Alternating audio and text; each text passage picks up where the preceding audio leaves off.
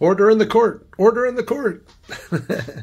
So today's reading brings me to the end of 1 Corinthians, chapters 14, 15, and 16. And I say order in the court because chapter 14, he's talking about order in the church.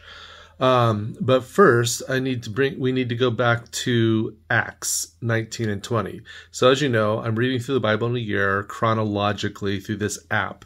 And the reading today was actually a combination of Acts, 1 Corinthians, and Romans 1. And so I did not read Romans 1. I read those 3 chapters in 1 Corinthians, which is the end of that letter, and then Acts 20 and 21. And I'm gonna do Acts a disservice in my update today because I'm not going to talk about all the things that Paul and the other disciples did and all the places that they went. But I will just mention that that section begins by talking about Paul going to Corinth, which is why they probably put it in that reading for today. So Paul went to Corinth and was the first person there to share the gospel with them. There was initially he was talking about the resurrection. 12 guys came to the Lord. They received the Holy Spirit and gifts of prophecy and tongues. And Paul stayed with that church, that new church, for about 2 years, building them up. And now 1 Corinthians was the letter that he sent to them, the first letter, obviously, because there's 2 Corinthians as well. But the first letter that Paul sent to them after having been away from them for quite a while. And he's trying to kind of straighten the house a little bit. And where we find ourselves in 1 Corinthians 14, 15, and 16, the end of that letter, Paul is trying to straighten the house a little bit more. So in Acts, we see that kind of the 2 first things, the spiritual gifts that were mentioned, were that they received tongues and prophecy. And apparently that got a little out of control, and Paul needed to get a little order in the church. And so in 1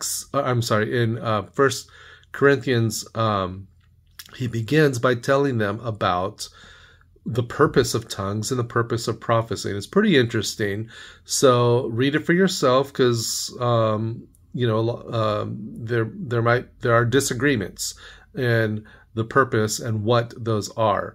But clearly in the first church, the purpose of tongues was so that people who did not speak a language could share the gospel in that foreign language to people who spoke that language. So, example, I don't speak Russian, and if I went to Russia, if I had the gift of tongues, I would automatically by the Spirit be able to speak Russian so I could share the gospel with Russian speakers who don't understand English. That was the purpose of the tongues.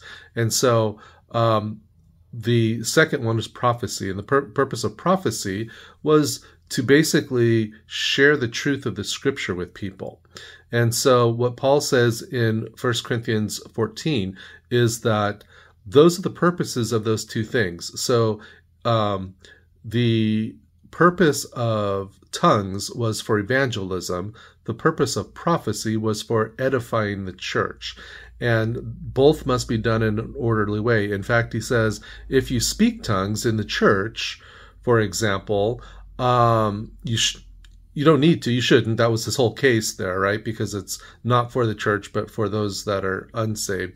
But if you do, you need a translator. So tongues requires translation because because you don't know what they're saying if they don't, right? And it's useless.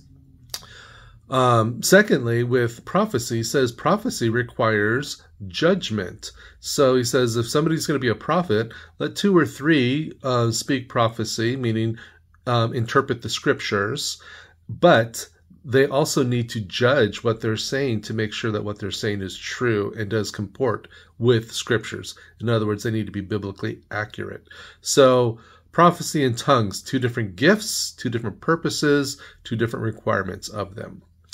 After that, in 15 and 16 of 1 Corinthians, in 15, Paul goes in to talk about the resurrection.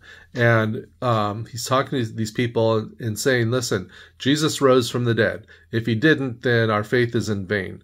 Also, if he didn't, then we don't raise from the dead. And we might as well just live it up here on earth because there's nothing after this. And so that's a really bad summary of it, but that's essentially what he says in chapter 15 of 1 Corinthians. And so he's just talking again about the importance of the resurrection. We saw this early on. Remember that when they were sharing the gospel with people, they would start historically with the resurrection of Jesus. And so he's saying this is still the important thing. In fact, he says that is the first thing that you need to understand, that Jesus, that all of this was according to the scriptures, right? That he died and rose again according to the scriptures. And so the resurrection is key and essential to the gospel, to the church, and to a life that pleases the Lord. And then finally in chapter 16, it's pretty neat because it's really just a wrap up of him just kind of sharing,